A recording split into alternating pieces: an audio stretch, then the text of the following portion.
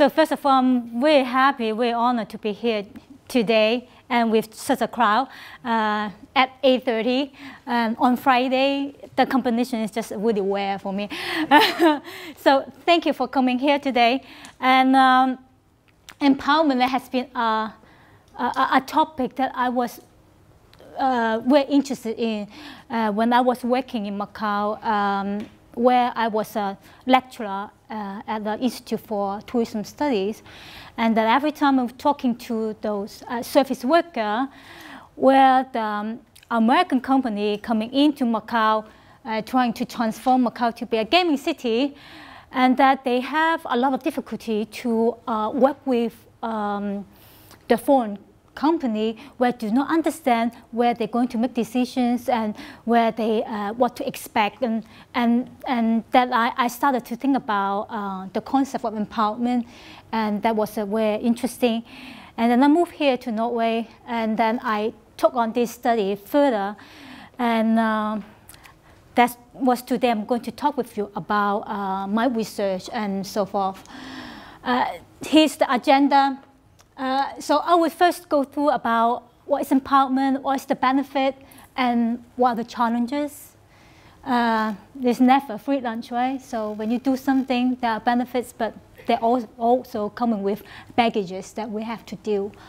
And what can go wrong, why empowerment may fail in organizations, while it is like so profound, so sounds so significant, but still a lot of companies suffer from empowerment practices that they want to but don't manage.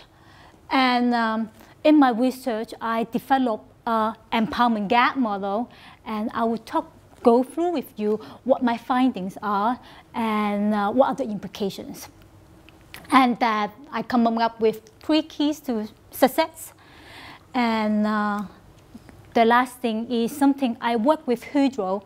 My research project was based on Hydro, and that throughout the process we developed this idea of a leader-subordinate contract, and I want to share that with you.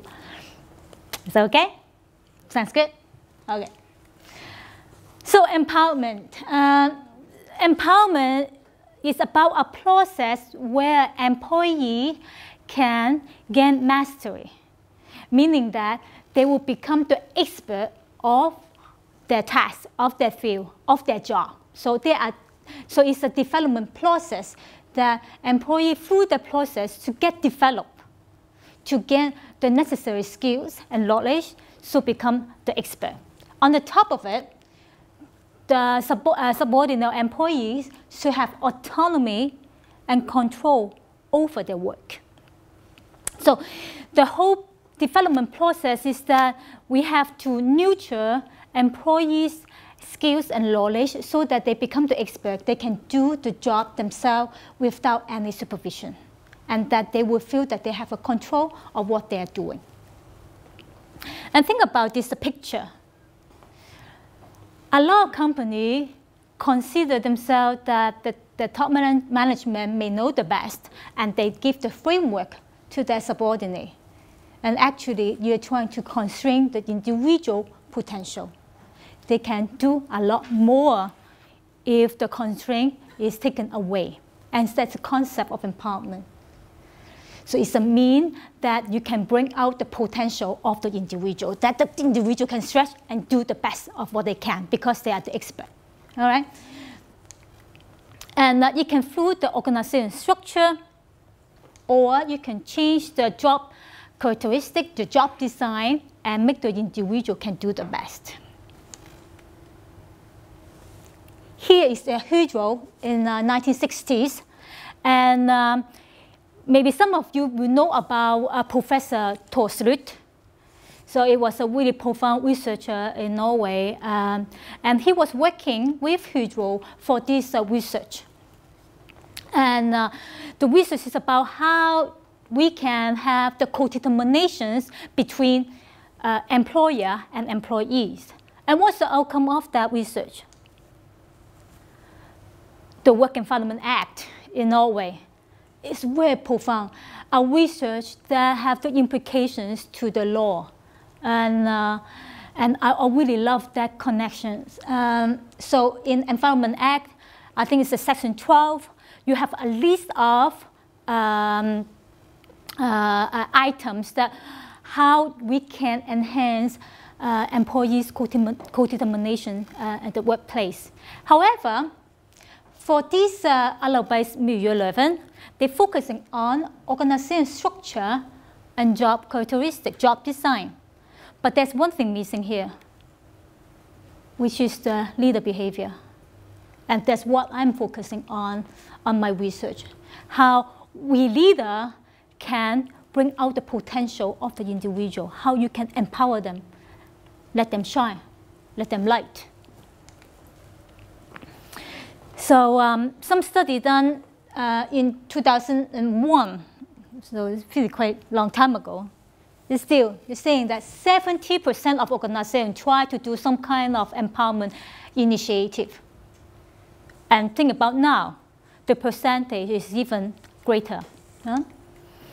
And Professor Jeffrey Pfeffer, professor at University of Stanford, he used Google as a showcase and saying that Google managed to bring out the individual potential using empowerment initiative and make them become their competitive advantage. Google. And Google is considered one of the best place you can work for, at least in the US. I don't know how about the world, but in the US, it's considered one of the best. However, still, some research saying that we're not sure about. Maybe you can enhance the company reputation. However, there's still no really solid evidence on the benefits of empowerment. And what actually the idea is, because empowerment connects in different levels. Remember, we talked about organization structure, we talked about job design, we talked about leader behavior. It's in different levels. So it's a really complex concept. So what if they fail? Well, in the research, what we have found is that it's very little evidence on looking at, like most of them looking at positive outcome, really little talk about negative outcome. So we know very little about it. And the mainstream empowerment assume that empowerment is a good thing that everyone desire. Everyone desire, right? It's a linear relationship, more the better, or if you put more, then everyone happy and then everything be good. However, do everyone actually want that responsibility? When you're given decision-making responsibility, it also means that they're coming with burden, right? You're accountable for that. And so when do we have or not have that desire, right? So that's the questions that I always have in my mind.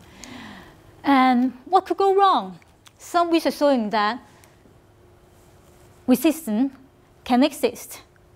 When you give a person decision-making responsibility, they will say, I don't want that. You know? And, or they don't consider it is part of their job. They consider, like, if you are giving me, they consider that it is a leader's job to make decisions and that I am going to do whatever the leader asks me to. And that a lot of time, it requires a great deal of communications between leader and subordinate to decide on to what degree I'm going to decide on this and to what degree, what are you going to decide on that, right? And somehow, decision-making responsibility is somehow like a taboo. We seldom talk about it, do we? We seldom go to our subordinate or go to our leader saying, how about we decide on our decision-making responsibility? We don't talk about it, right? However, how would you assume how much you're going to make decision, right? Is everything's based on your assumption, right? Or how much you know about your leader or your subordinate. research done by Center for Creative Leadership. They have offices in different places in Asia, in Europe, in the US. And they have done a study across 7 countries. Right? A wide range of industry, a big survey, 2 different positions in the organization. So they only ask 1 question. So what do you think is the most important competency for a successful leader? 1 simple question. And across all these 7 countries, wide range of industry, and these different positions in the organization, there are always 2 things on the top of the list. The first thing, leading your employee, your subordinate. The second thing is the strategic perspective, how you can make sense of the organization goals and mission and translate that and make action. Right? And for the first one, leading employees, what is that about? It's about how you can attract good candidates and how you can develop them and make the best out of it. Right? And it's so important. And so then comes down to my research questions when I did my research. So how may decision-making responsibility be shared between leader and subordinate? How can we know each other better in that issue? And also how we can have a better relationship. Right? And not just having a good time socially, but on a working setting. How can we have a good working relationship? And then I come across some literature on role set theory. And Professor George Bernard Shaw, he was the founder of London Business School of Economics. And he said, remember, our conduct is influenced not by our experience, but by our expectation. I thought it was really a profound quote.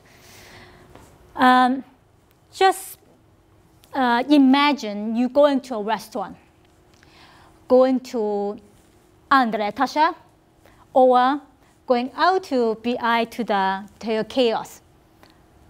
Do you have different expectations? Yes, we do. We do. And that expectation will influence how we will perceive the experience. If you go to Andre Tasha and getting a sausage, I'm sure you get very disappointed, right? And that is the logic. So how we interpret the event, how you see my lecture now, will be very much influenced by your expectation, how you see me when you first saw me and say, she's just 18. That was the thing, huh? So the expectations, when the expectation is a lot bigger than the reality, then you will get disappointed. So I'm quite happy to look 18 because the expectation is a lot lower so that I can do a better job, an easier job for me. And in terms of trust, a lot of time, expectation is involved when we are building trust. How much you can deliver what you have said. Think about your relationship with your children.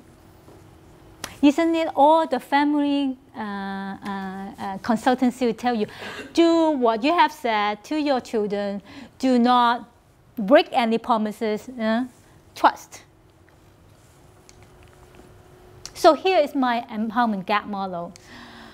I'm looking into expectation and experience, perceived experience, both from the leader and from the subordinate. So by these 4 boxes, here is the leader empowerment expectation, and here is the subordinate empowerment expectation, and here is how the leader perceives their own behavior, and here is the subordinate, how they perceive leader behavior. And then I developed, there are 4 potential gaps. So gap 1, gap 2, 3, and 4. So this empowerment gap model is like a blueprint for us to pinpoint, okay, perhaps we have some issue, a gap one, maybe something we can do something about, either to change my own expectations or change the counterpart expectation, to massage it, to do something about it, right? So it's like a blueprint for us to map where we can do something, right? So my research, Hydro was really generous to participate in my research, and then I have done a two-wave study, 6 months apart, and then I sent the first time I asked them for the expectations in terms of the leader behavior, and from the leader I asked them what are their expectations, and at time two I asked them how you perceive your behavior from the leader side, and then I asked the subordinate how you perceive the leader behavior, and then to see what if I can map those gaps. And I use web-based and pencil and paper because they are first-line worker at the plant. So here I'm going to show you some of the results. And I just had the presentation at Hydro last week, and with the middle manager who has actually answered my survey, and they was, oh, all right. So it was quite something for them at that moment. So gap one. So gap one is here. Here. So it's the gap between the leader expectations and subordinate expectations. And it's about how much the leader are aware of the subordinate and empowerment expectations, to put it that way. So the first thing, when the gap is lower, meaning that the leader is more aware of subordinate empowerment expectations, so the gap is narrower, the subordinate find the job more motivating. They find the job gives them energies and to move forward. It's so important. Think about a zombie at work or an energetic person at work. What do you prefer? And also, when the gap is narrower, subordinate report that they have less role ambiguity at work. They found that the roles are much more clear, they know what they're doing, and a lot less of uncertainty. Why would that be? Because they know to what degree they can make decisions, right? And where is their zone? And where is his zone? How he can or she relate to their leader. And they also have a higher self-reported job performance. Although it's not an objective measure, it's not measured by the leader. However, we know that from research, individuals that saying they are performing better, normally they are the ones that are performing better because they believe in themselves.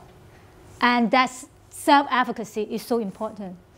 I was once attending a seminar at Stanford. There was one professor. He was very much involved for helping those victims from the 9/11. So he had been giving them consultancy services and talking to them for years. And after years of research and observation, there was only one finding, only one, which is those that wants to be happy, they become happy. And that's the thing, right? When you believe in yourself, you do better. You manage that. And they tend to be a lot more innovative as well because they know their boundary. So they can move, you know. When you know your boundary, you try more. When you feel uncertain, you normally stay put, you know. And they also have a higher evaluation of their leader. They think that the leader are more effective because they are more clear on what their expectations and what your expectations they put up front. So that is gap one. Let's look at gap two, which is the gap between the expectation and experience. by the subordinate. All right. So it's like, remember the example of going into restaurant with the expectation how you perceive the service. That's the thing. So how the subordinate have certain expectation of the leader and how they experience 6 months later. So what's the logic of this gap? The logic is that when the experience do not match with the expectation, we tend to be disappointed or confused. So the result showing that the subordinate tend to be less happy at work. So they find the job less satisfying. There's not enough, something wrong, right? And that they felt that they don't have a sense of control at work. They are confused. They don't know what they should expect. And that they find their work role overwhelming, that they cannot cope with the demand. And also, they become less committed to the organization. We know that from research that leader represent the organization in front of the subordinate, meaning that when the subordinate doing the leader, they project that to the organization, right? So for the leader, it's a tremendous responsibility because you're bearing the whole organization behind you. And that's what happened here. When the subordinate do not have the right interactions with the leader, they just project that to the organization that that organization is not fitting for me, right? And also, they have perceived less favorable with relationship with the leader. They thought that the relationship is not working. So for gap 3 and gap 4, in terms of my research, I haven't have any empirical evidence. I do not have sufficient data to conclude anything because I have only like 60, 70 leaders. So that would be my wish that I can push it further and to see how I can develop in that area. However, I'm looking back to the research that I consider what could be the possible outcome, okay? So gap 3 is about how the leader expects of himself, or how he expects the situation and how he perceives their own behavior, right? So it's a lot of like self-judgment here. I would expect that a leader, if they have a bigger gap 3, they will have a reduced leader self-esteem. From psychologists, we know that we tend to judge ourselves for our behavior, right? And when our behavior is not meeting our own expectation, we tend to be pretty tough to ourselves. You know, you felt that I'm not good enough, I should do better, and so forth. And that they may start thinking that, okay, maybe this is not for me. I'm not fit to that position because I'm not delivering what I'm expected of. And that they may have less job motivation because they don't get the energy from the achievement, right? They're trying to harm themselves. Say, okay, maybe I'm not good enough. I would add one more here. It would be leaders' disappointment with subordinates. That could be too. Yeah, so I've been in situations when leader was shocked. I thought my employees were much wiser than that.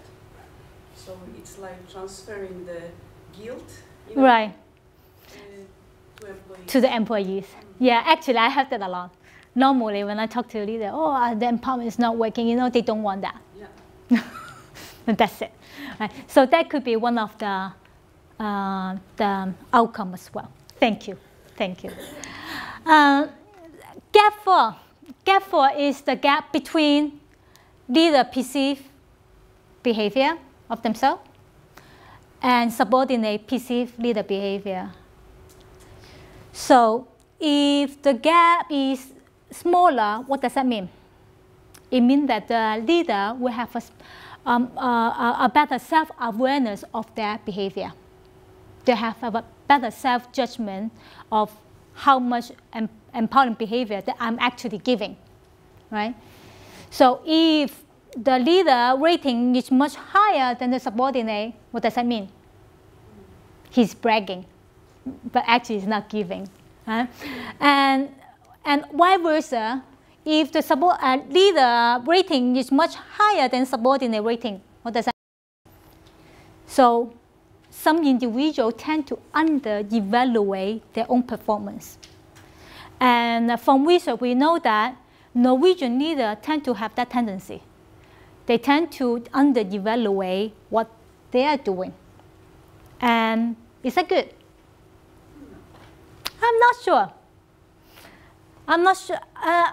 Research showing that under-evaluate leader is a better leader than over-evaluate leader.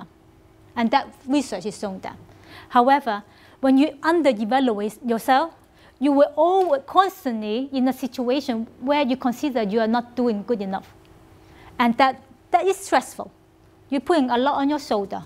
And that you are not bringing out your optimal potential.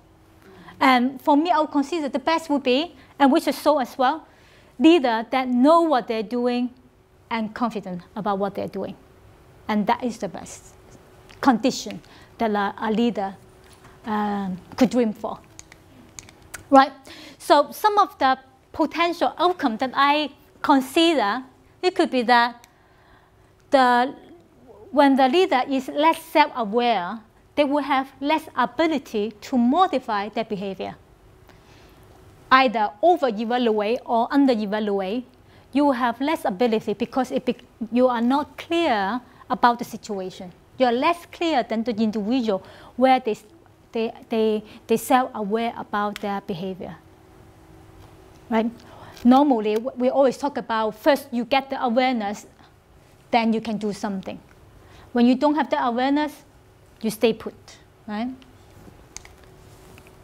And also, you will have less ability to develop a good relationship with the subordinate, right? It is pretty clear as well that when you are in the haze, right, that you over-evaluate yourself or you under-evaluate yourself, you don't know exactly what the other part was perceiving yourself, you will have a lot more distance than those that are more self-aware. And that research shows that leaders that are over-evaluate themselves or under-evaluate themselves, they tend to be less effective. So trying to put this all together again, so this empowerment gap model is a blueprint for us to pinpoint where are the gaps and what we can do. And that subordinate expectation should be understood. I think subordinate expectation has been understudied. We always think about what they perceive about their work. We never really talk about what their expectation of work. What are their motivation? And when you know about the expectation, then you can start doing something. You can influence them in order to put them to a more closer to you or closer to the team. And I consider there are 3 critical drivers that perhaps you can do something about. Of course, there are many more. I think of the 3 critical ones. The first one is that you have to create an open, reciprocal communication. Just open is not enough. It has to be reciprocal. When I say reciprocal, meaning that you have to ask them the expectation. You also have to tell them your own expectation, right? And the second is that subordinates have to feel safe to voice out their opinion. If there would be any hints of negative consequences, what do we do? Of course, we don't say anything, right? And the third, my research showing that the greater you have interdependency with your subordinate, the more the chance they will try to tell you what they think.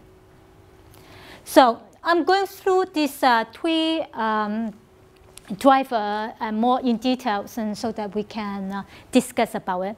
I would really welcome for comments and interactions. I really love them. So the first thing, and the first step, the most important thing, you have to create the right climate. Meaning that you have to really tell the subordinate what are the goals of the organization and how that can translate to the meaning of their work.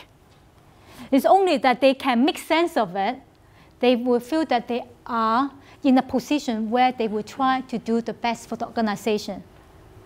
From research, we know that we, normal individual, I'm not talking about sick people, right? Normal individual, we want to be good. Who don't want to be good, right? Of course, you want to be recognized, you want to be good. And you have to show them the path, how they can be good. And invest in training. Sometimes we assume, well, if they have a problem, they will come to talk to me, right? No, it doesn't happen that way. Some people are more shy. Some people don't have the necessary skills to communicate their desire, their expectations. And then you have to give them some tools, some training on how they can do that in a constructive way, right? In a constructive way. Lead by example. Well, the old saying, easier said than done, you know. We can always say, we are going to have an open communication. And if you don't do anything about it, and you're not going to anywhere, you know? And you have to act on it, take action, right? And put them and tell them, if we want to have an open, reciprocal communication, what are we going to do? Put them down onto action level, operational level. And only that, the individual will start doing something. And the last one, plan social event. Well, I'm not going to ask you to go for party every night. Google, when they do the layout of their, what they call the Google campus, they have set a lot of like a social area for employees to mingle. Just take example of the canteen. The architect or the management actually said that they deliberately to make people to stand in queue. They don't need to stand in queue if they have do a better layout or do another layout. But they make them to stand in queue because when people stand in queue, they start talking. And they found that that's a wonderful way for individuals to start interact with other people, to come up with innovative ideas, and to talk about work situations and share feelings and perceptions. So the second driver was we talk about how we can create a climate that subordinates can feel safe to voice out their suggestions. Remember that every time a subordinate tries to talk to the leader, they're taking a risk. They are taking a risk. And no matter it is actually a risk or a perceived risk, they have to overcome that and go to the leader. And normally, it's when the situation is really bad, I really have to talk to the leader and then they go, right? And you don't want the situation to become really bad before they come to you. Right? So you have to make them feel safe to talk. And what we can do? The first thing, you have to share the accountability. When I read through the empowerment literature, the only one worst thing could happen for empowerment is that you give them the authority, but don't share the accountability. Meaning that whenever what thing happens, it's on you. Right? And that is not empowerment. That is laissez-faire. So you dedicate everything else and then you do nothing, right? That's laissez-faire leader. And that is a big distinction. Empowerment leader is not that I delegate and then I can, be free. You are going to be there with them, right? And share with them. And I found this quote is really inspiring. When you blame others, you actually lose the power to change. When you want to change, you have to be there with them for the good or for the bad. And be available. And look at this cartoon. Mr. Wheeler's door is always open. Just don't try to go in. Yeah? So if you not actually be available, be approachable, they won't come to you, even though you have the door open. You really have to manage. And just going back to that being available thing, like for example, for us teachers, we always set a regular visiting hours. It could be something you can think of, that you make a regular pattern that your subordinate knows that exactly on Tuesday, 10 to 12, you are always there in the office, available for them. A lot of time, leaders, they tend to be a really busy schedule all over the place. It becomes a lot less visible to the subordinate. And then if you constrain yourself, I'm going to be in the office at this exactly the time, and that you are making that time for your subordinate is a lot more welcoming. And be explicit for inviting feedback and input. And only that you show appreciation, and more feedback will come. And that is shown in the research, and it's very profound. And be open, and also show that you can also make mistakes. Look at the Superman. He's so lonely. You don't want to be that. I would rather to be normal human. We work together. The point is that your subordinates are working with you, are not working for you, right?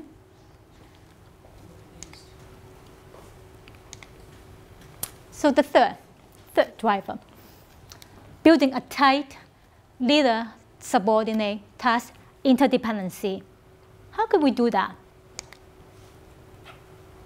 The first thing, you have to tell them what are their goals and what are your goals and how are they interconnect, right? In which way your goals and their goals are interconnect. And what are the things to do in order to achieve that? What are your things to do and what are their things to do? And not only telling them it is your goal and that's your to-do list. And you have to also show them what your goals are in order to achieve the common goals for everyone in the organization, and what are your to-do lists. And to have a reciprocal report on work progress. I think a lot of times we have like those team meetings, right? And the team meetings, what does that mean? The team talk about their progress, and then the leader listens, say, oh, good job, good. But you never tell about what you have done, right? And I think it's just fair to have a reciprocal report. What have you done in order to make things smooth? Not just to be fair, but also that a lot of times subordinate, when they are far distant from the leader, they will just consider, they're just doing some paperwork, some business dinner, some good stuff.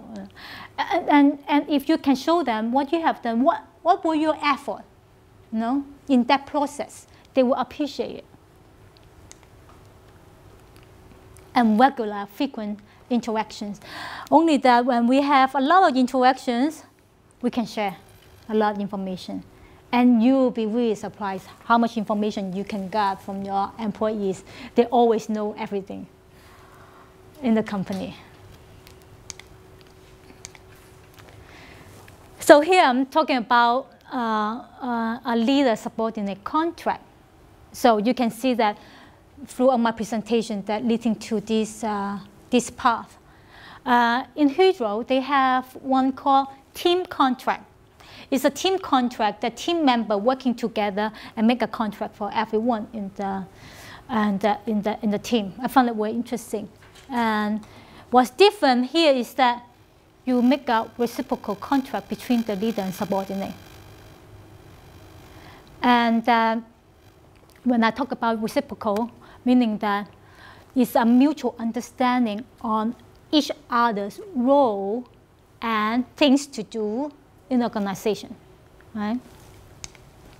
So there are things that I consider could be interesting in order to make this work for the leader-subordinate contract. So we talk about we have to have a shared aims, right? If you two go different paths, it's very little about the contract, and you have to agree upon the contract, right? It's not a forceful process. It's a co-determined process. And that you have to be realistic, not to push too much. And more importantly, you have to revise and review that contract regularly, and so that to work on it. It's not like every year we go back to that contract to see if we can improve, right? Do it more frequently, just to have like some feedback on how is that going, how are you doing, and how am I doing, and weigh up our position. Like in 2-3 months' time, just have a casual talk. You don't need to be anything formal, right? Yeah, exactly. I would like to ask the question: was it an oral contract or kind of gentleman agreement between leader and employee?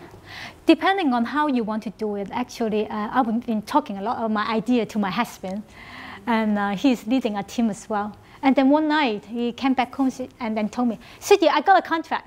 I said, "What contract?" And I say, "Well, you talk about this leader-subordinate contract," and he did one, and then he was so proud. And what he did is that he was sitting with his teams, and they talk a lot about how the team as a whole wants to have a common goal, and they talk to each of the team member and how they see themselves, because each of the individual have kind of unique position. They're doing different tasks, but then interconnected. And then they talk to each of the individual how she or he see himself to achieve their common goals, and that how he as a leader can help him or her or do in that process. And I think they did do the written contract, and it was just last month, so he hasn't been back to that contract again to ask them the feedback on how's that going. But he was really stunned about the effect of that contract or that kind of ceremony. They found the employees a lot more engaged, and during the process, his team member even initiating that he didn't think of, right? The creativity just blossomed in that process. And a lot of times the employees know better about the work process. They know a lot of single details and how can make things smooth and stuff. And he found it really amazing. And his team member was really amazed about how he bring up his expectations and how he was open about how his expectations should be changed according to their opinion.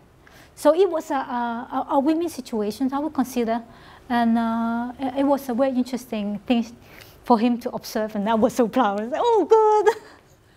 So please, if you're interested and find it suited for your organization, try it, and send me an email. Tell me what has happened, how it's going, and update me. I would really, really love to hear those stories, right? And there's one thing, the most important thing is that do not raise false expectation. Every expectation that you raise, do it, right? Do your promise, walk the talk, right? That's what we always say, walk the talk. Do not do do not praise something that you cannot manage. Right? So to sum up, for my whole approach is that it is a dual perspective. We're not only looking into the leader perspective or the subordinate perspective, but trying to have their mutuality between them, right? Take them both into consideration. And that if it's wider, the discrepancy, the distance between the leader and subordinate, it seems that the worse it becomes in terms of their working attitudes or work behavior. And that's something we might consider. When I was presenting to Hydro last week, there was one question come out that they were asking, so how's that different than the, what do you call, the performance appraisal? What do you call in Norwegian? Medarbeidssamtale. Yes. Yeah. And what do you think? I consider the medarbeidssamtale, most of the organizations, when they do it, it's more like a one-way communication. It's not really a two-way. So most of the time is that the organization asks them to say, what do you think about your work? Are you happy? And that's the first stop there. There's not really much going on beyond that line. But for me, consider the leader-subordinate contract is a process that you evolve all the time. It's not a full stop there, but the contracts only help you to the next step, and then next step, and again, and again, and again. And that is a reciprocal communication. So it's quite different than your medarbeidssamtale. And that medarbeidssamtale, I consider is only you can get feedback from the subordinate, and that's it. So that's what I have for today. And you can send me email anytime if you have any questions, or you can go to my website and to see my study that I have published. It will be interested. Do you have any questions? You will send it, or someone will send the presentation, yeah? Yeah, sure. We can do that. I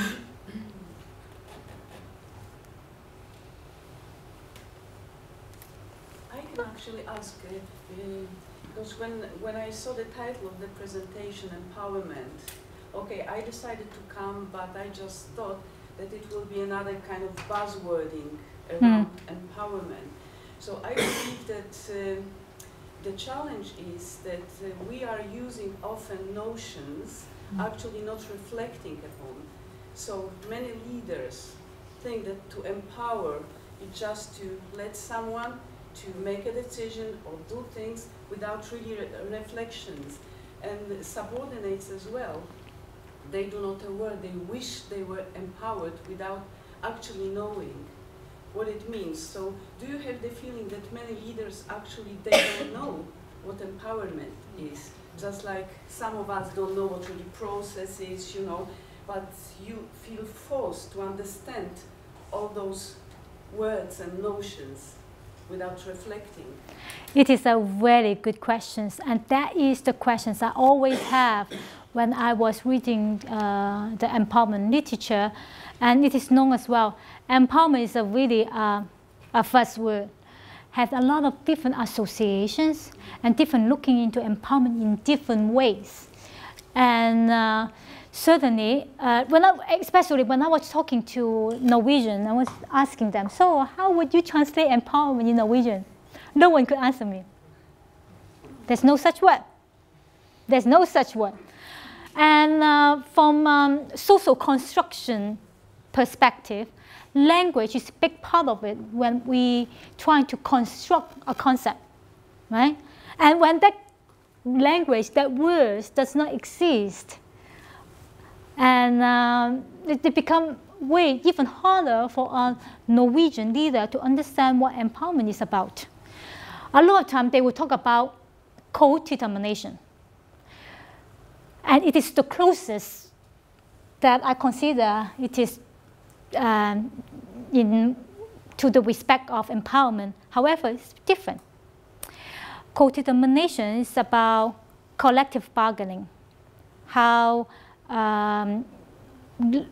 employee and employer together bargain for a better working environment. That is co-determination. And that empowerment is about a process where the leader, cascade, give power to the subordinate, and subordinate take charge of it, right? And of course, the co-determination part is a part of it, but it's not all. And yes, in terms of empowerment, the biggest challenge is the implementation, because the concept is so vague and it's a lot of different meanings, and that some people may misuse empowerment, like your example, and some organizations would equal empowerment as productivities, right? And that it shouldn't be the purpose, right? It should be the benefit of it, but it shouldn't be the purpose, right? The purpose is that individuals should have a sense of control at work, and they feel great about what they're doing, right? And that the benefit would be they become more productive and everyone happy, right? But yes, a lot of organizations tend to misuse that, and they don't manage. Thank you for your question. Thank you. Yes? Yes, I was just wondering about how you see this towards self-fulfilling prophecies. In terms of that, expectations. Right. It is a good point in terms of like I expect that and I act upon that, right? In my research, actually, it does show that subordinates have a higher expectations. They tend to engage in decision-making responsibility much greater than those that have a low expectation, even though they were not given the necessary responsibility, but they take charge, right? However, I consider that is a great thing. When an individual that are willing and commit to take charge of their work, what does that mean? There's some energy in their body, you know, and that the person care about their job. If I don't care about my job, I do not even do anything, you know, just do whatever I can in order to make my paycheck. But if you are committed to it and craft your job, meaning that you are committed and you want to be better, and you want those individuals, and you want to cultivate that, right? So, however, those individuals have high expectations, however, not given the necessary responsibility, they tend to be a lot more demotivated. They tend to be a lot more dissatisfied at work, but still trying to do whatever they can in order to craft the job. And it's a really pity, because those individuals are those that you really want to keep, right? They have high expectations of empowerment. They want to do better, and those are really are the contributor to the organization. Thank you. Any other questions? Then I hope that you enjoy the talk today, and do send me an email if you have any questions, okay?